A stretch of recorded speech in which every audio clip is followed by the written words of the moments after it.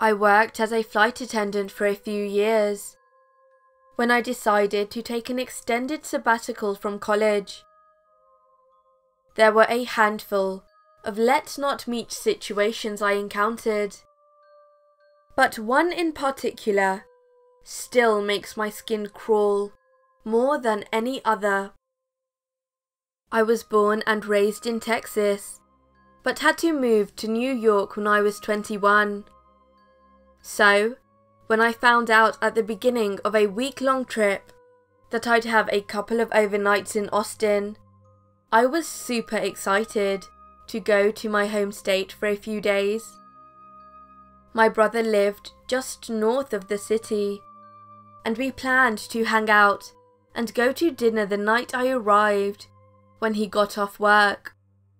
And the following day, we were going to meet up with our dad, who lived about an hour away. So, I get to the hotel downtown. The crew and I check in, and then we each head off to our rooms. So, a short elevator ride, and I get to mine. When not even 5 minutes later, there's a loud, hard knock on the door. It was only around 1 or 2 p.m, and I hadn't called either my dad or brother to let them know I was in town yet, so they wouldn't know what room. I assumed it was maybe one of my crewmates, so I headed to the door. Before even making it to the door, however, a loud male voice on the other side boomed. "The front desk sent me about the bathroom problem you called in," before trying to open the door.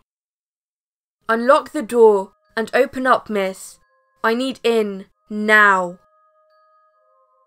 I froze in my tracks. I hadn't even been in the bathroom yet, let alone called anything to the front desk. I'm a petite chick, and while I take nothing from anyone despite my size, I still err on the side of caution. Slowly inching towards the door to look out of the peephole, all I could tell was that the man on the other side was at least 6 feet tall, and easily over double my weight. No way in hell was I going to unlock the door.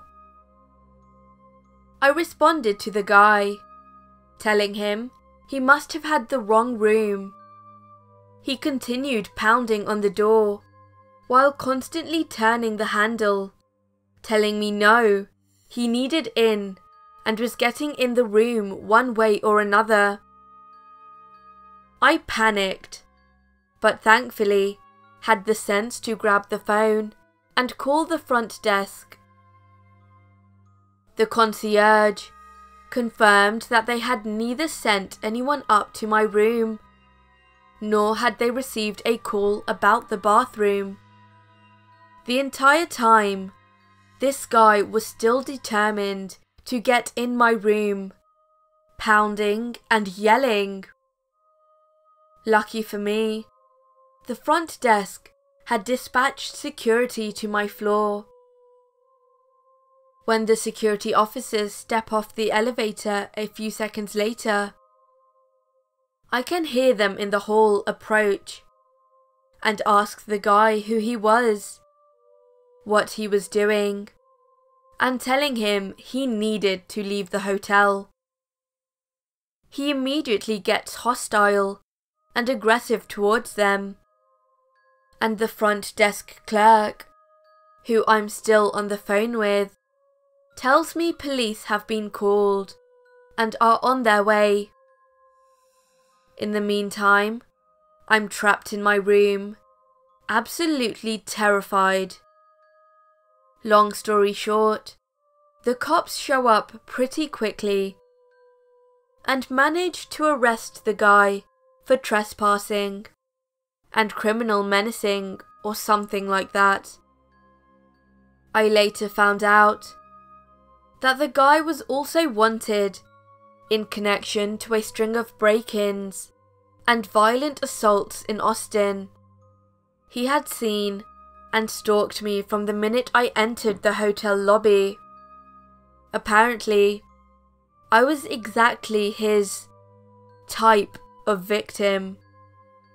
Nothing else happened after that, but it still rattled me for the rest of my stay in that hotel.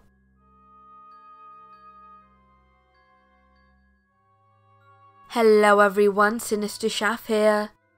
This story was Hotel Stalker by DrunkCarrieFisher. Thank you for letting me narrate your story. If you enjoyed this video, please remember to like and subscribe if you have not done so already. Also, if you can, share this video with your friends. You can now also follow me on Facebook and Twitter at SinisterShaf. Links are also in the description below. Thank you for watching, and as always, stay sinister.